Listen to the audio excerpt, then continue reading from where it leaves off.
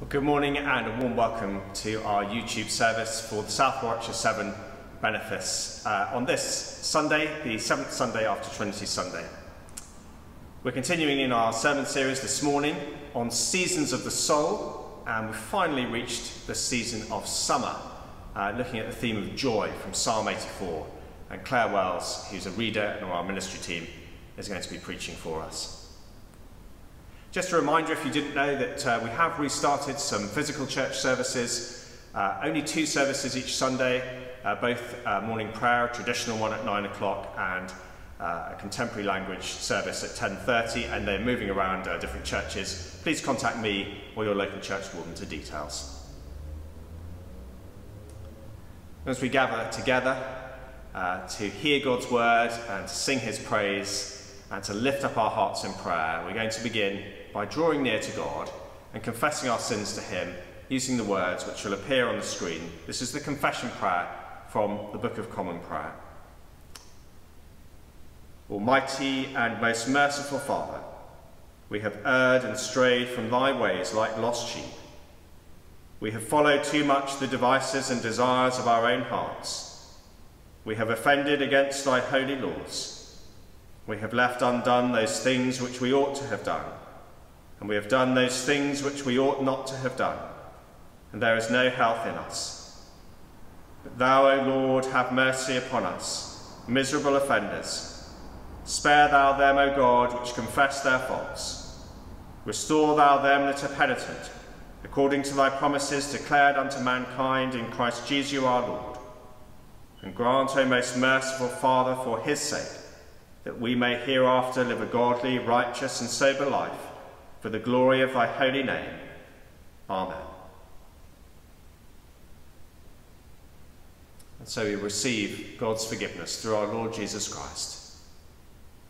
Grant, we beseech thee, merciful Lord, to thy faithful people pardon and peace, that we may be cleansed from all our sins and serve thee with a quiet mind, through Jesus Christ our Lord.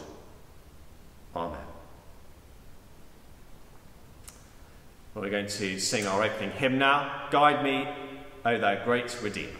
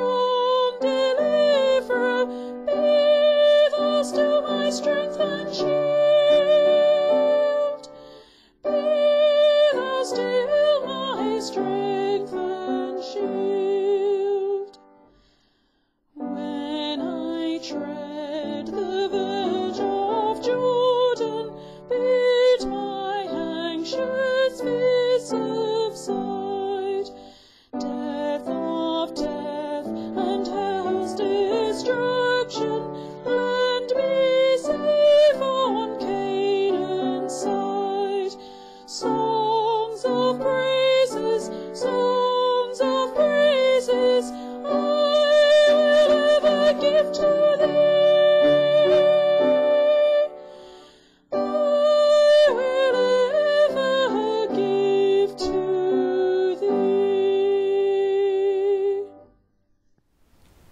now Chris Dyer from Great Wolford is going to read our Bible reading for us this morning. Psalm 84. How lovely is your dwelling place, Lord Almighty! My soul yearns, even faints, for the courts of the Lord. My heart and my flesh cry out for the living God. Even the sparrow has found a home, and the swallow a nest for herself, where she may have her young, a place near your altar, Lord Almighty, my King and my God. Blessed are those who dwell in your house, they are ever praising you. Blessed are those whose strength is in you, whose hearts are set on pilgrimage. As they pass through the valley of Baca, they make it a place of springs. The autumn rains also cover it with pools. They go from strength to strength, till each appears before God in Zion. Hear my prayer, Lord God Almighty. Listen to me, God of Jacob. Look on our shield, O God. Look with favour on your anointed one. Better is one day in your courts than 1,000 elsewhere. I would rather be a doorkeeper in the house of my God than dwell in the tents of the wicked. For the Lord God is a sun and shield. The Lord bestows favour and honour. No good thing does he withhold from those whose way of life is blameless. Lord Almighty, blessed is the one who trusts in you. This is the word of the Lord. Thanks be to God. And now Claire Wells is going to preach from that psalm we've just heard. In the name of the Father, and of the Son, and of the Holy Spirit. Amen. When asked to preach and choose a psalm on the season of summer, I so wanted to find one that resonated with this extraordinary summer of coping with the COVID-19 pandemic.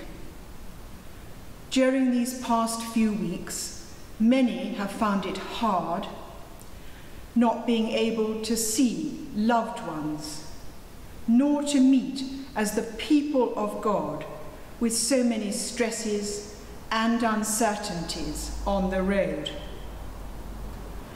Mercifully, this beautiful and poetic Psalm 84 seems a perfect fit, as the psalmist not only reflects longing from his soul, heart and flesh to be in the presence of God, he also speaks of his journey through the desolate and dangerous valley of Baca.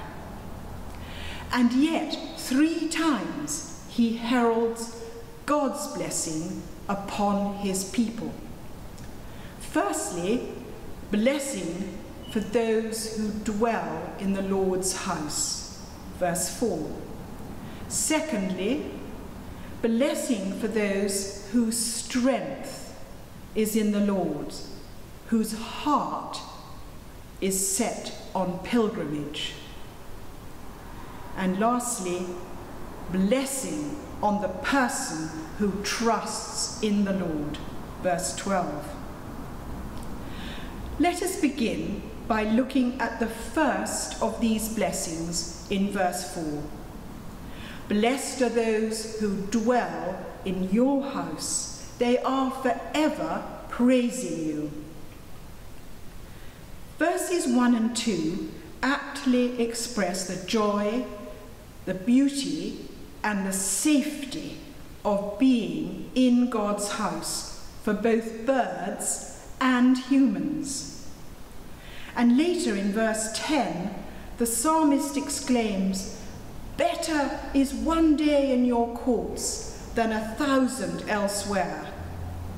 I would rather be a doorkeeper in the house of my God than dwell in the tents of the wicked."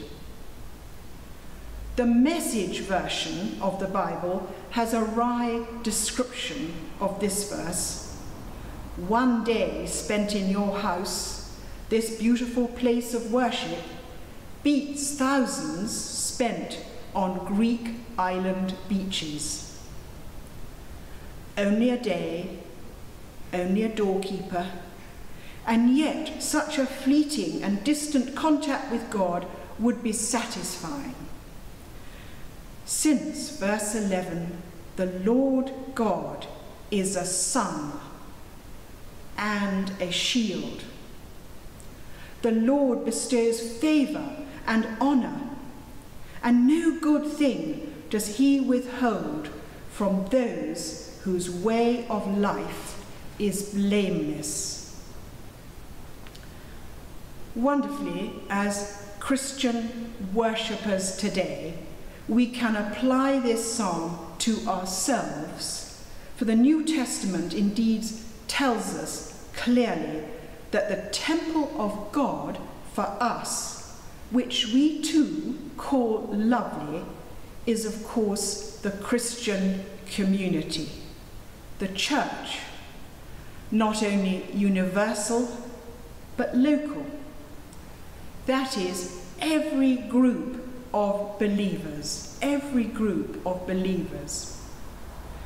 And thankfully, St. Paul tells us, God does not dwell in temples made with hands, but mercifully among his people. I listened to an 87-year-old friend recently who said, Claire, I just long to be in a church service again for an hour of worship and prayer and to be among my Christian community. I miss them so much. Indeed, when just 2 or 3 of us meet in the name of Christ, he is there in our midst. Yes, via YouTube and Zoom, we have been much blessed. But how much more as we meet in the flesh? So firstly, blessed indeed are those who seek and stay in the Lord's presence. And secondly, blessed are those whose strength is in the Lord, whose hearts are set on pilgrimage. As they pass through the valley of Baca, they make it a place of springs. This vale of Baca was a dry, desolate, and yes, dangerous valley. No specific valley has been identified with Baca, but Baca can mean weeping, as it symbolized times of struggle and tears. Think of Picasso's The Weeping Woman in the Tate Modern Gallery. But as God's people who have set their hearts on pilgrimage, they source their strength from the Lord as they come through this valley. How? They make this valley a place of springs. They make this valley a place of springs. I wonder how you are making this time of the pandemic a place of springs. If I was an artist, I would love to make a collage of what people have shared with me that has renewed them during this pandemic. Let me pick out some examples. The first is having a keener observation of nature, especially butterflies, wildflowers and birds. So there's even more of an incentive to join in the big butterfly count, looking out for those 17 different varieties. Secondly, several people have mentioned the many kindnesses of neighbours, family and friends, from a welcome invitation to tea in a garden, encouraging phone calls, and becoming increasingly important, listening attentively to people's stories, often of deep pain, and being listened to ourselves. Thirdly, I've heard of new interests, from learning a different language or musical instrument, or running a marathon for charity. Fourthly, and perhaps most noteworthy of all, heartfelt heartfelt thankfulness for our NHS and key workers, and a growing empathy for leaders dealing with the ongoing crisis. Now, I expect you notice that heartfelt prayer in verse 9 of Psalm 84. Look upon our shield, O God. Look with favour on your anointed one. It is significant that the psalmist sees the king as the anointed one, chosen by God to be the nation's shield. This is a fitting reminder to continue to pray regularly for our Queen, God's chosen servant, and Her Majesty's government ministers in their onerous tasks. Fifthly, I hear several people being drawn to daily prayer and the reading of the scriptures. But I'm aware, though, that you may be someone for whom walking through your own valley of Baca is desolate and you find it difficult to see hope ahead. May I share two stories that may give a little light, if not a smile. The first is of a little girl aged 7 who in May was struggling with her homeschooling. But inspired by now Captain Sir Tom Moffat, she offered to have a sale of her toys, games and clothes that she no longer needed in aid of the NHS. Many were drawn to her garage sale and honesty box, and the effect on her was to give her a lot more confidence to keep going with her schoolwork. The second story takes us back to the great storm of 1987. We were living at the time in West Sussex. I well remember trees in our garden and our greenhouse smashed to smithereens. But worse, there were friends of ours who lived near Pulborough, deep in the eye of the storm. Just after it abated, Anthony travelled over to see them, and though so thankful to be reassured that their bungalow had not been ravaged, he was deeply shocked to see the desolation of the woodland surrounding their home.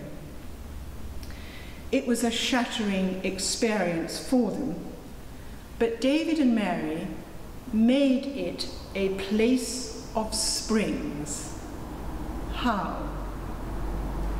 David, who has just recently died, had a profound love of classical music, and undergirded by his Christian faith, he had a vision to build Champs Hill Music Room on this very deserted spot behind their home. And over the last 20 years, this initiative has encouraged and supported musicians and music lovers far and wide. Anthony and I were moved to read in the Daily Telegraph obituary about David earlier this month, and I quote, "It was the great storm of 1987 that provided him and his wife with the impetus for such a venue in their own garden." For this, we praise God for such a blessing. Before we conclude our focus on springs, I want to give attention to what happened when Jesus passed through Samaria and came to Jacob's well near a city called Sychar.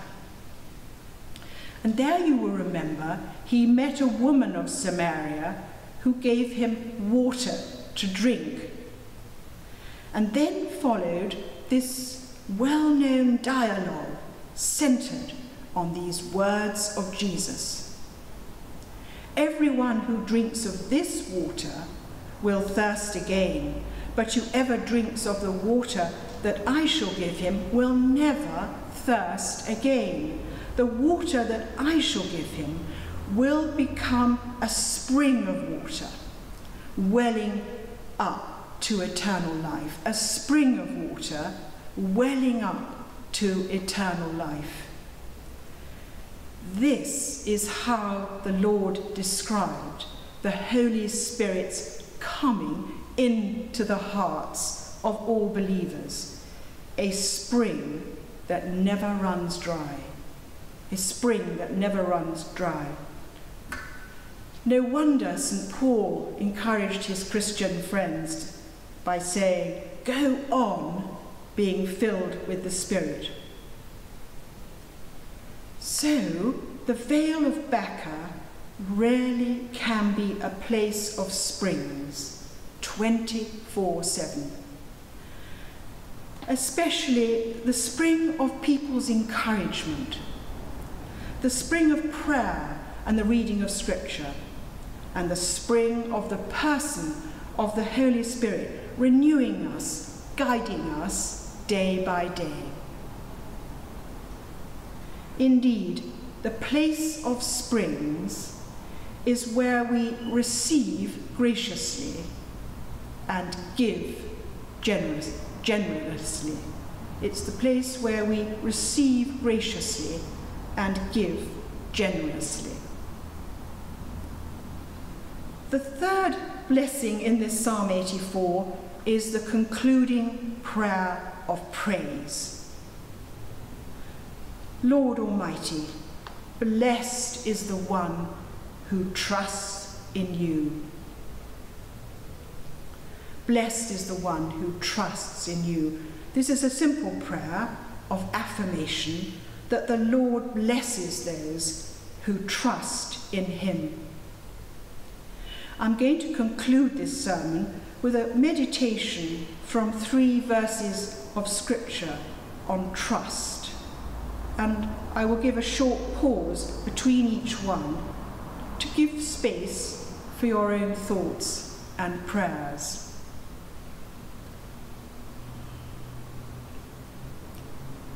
The first is from Proverbs chapter 3.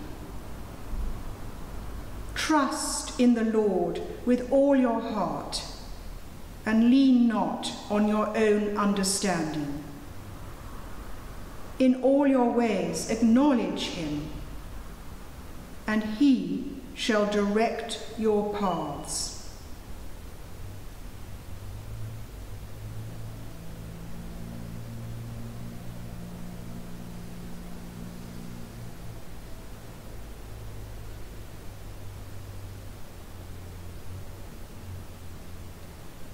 The second verses are from the book of Jeremiah, chapter 17. Blessed is the man who trusts in the Lord, whose trust is the Lord.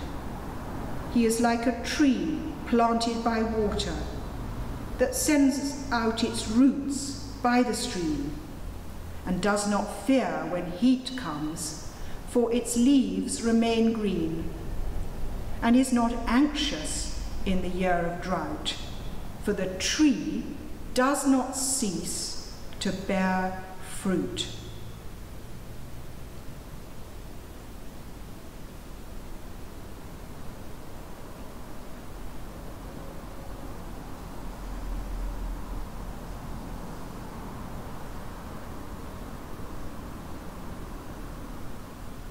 And lastly, some words of Jesus from St. John's Gospel, chapter 14. Do not let your hearts be troubled. Trust in God. Trust also in me. Amen.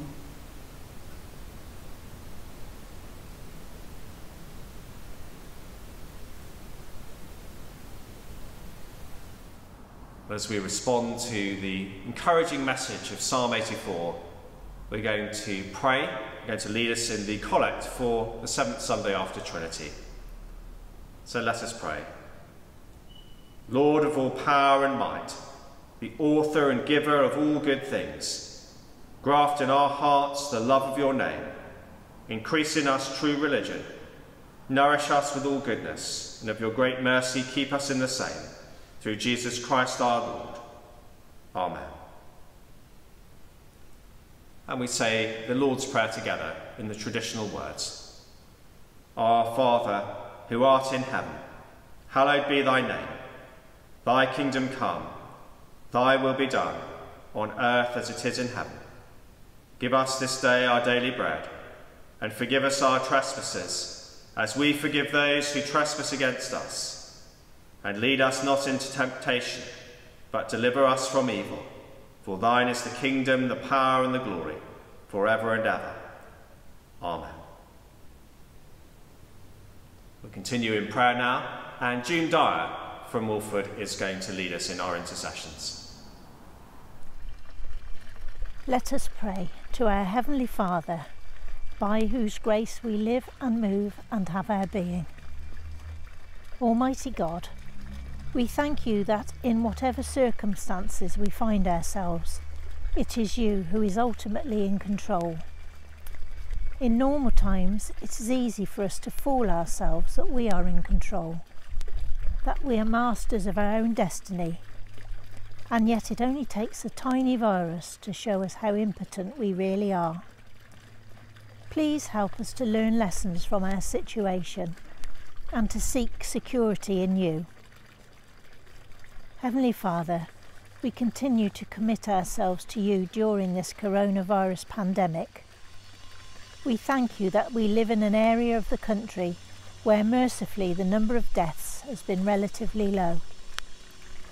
We pray for regions of the world struggling to cope, and areas where even the basics like social distancing and regular hand washing are just not possible, and we ask for your protection for them.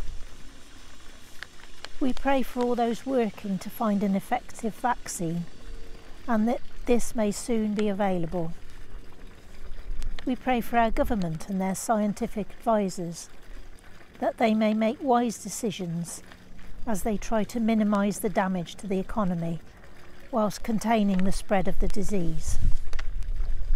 We thank you, Lord, that you can bring good out of even the worst situations, inspiring kindness and self-sacrifice in many, and through the internet, enabling more people than usual to join services of worship. We pray for the many groups of workers whose lives have been turned upside down in recent months, and for those who find themselves out of work. We pray that those who have been working so hard during the crisis may be able to enjoy some well-earned rest over the summer. And we pray that all children may return safely to school next term, and that the work missed can be made up. We are grateful to you, Father, for Stuart, Ben and all the ministry team in this benefice, for their leading and teaching. We thank you for the gifts you've given them and how they use them unstintingly in your service.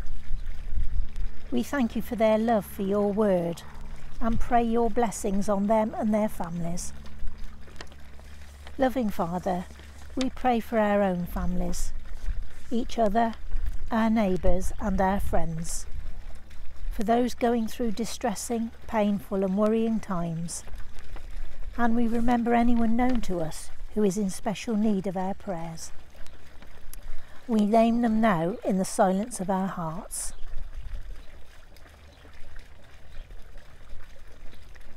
Heavenly Father, give us thankful hearts to bless your name in sadness and in joy, knowing that you are always there beside us. May our praises and thankfulness be bright as summer flowers, and we thank you that we can trust you completely and that you never let us down. In the name of our Lord Jesus Christ. Amen. We're going to listen to a new song for many of us. Again, Psalm 84, parts of Psalm 84 set to music. It's called Better is One Day in Your Courts.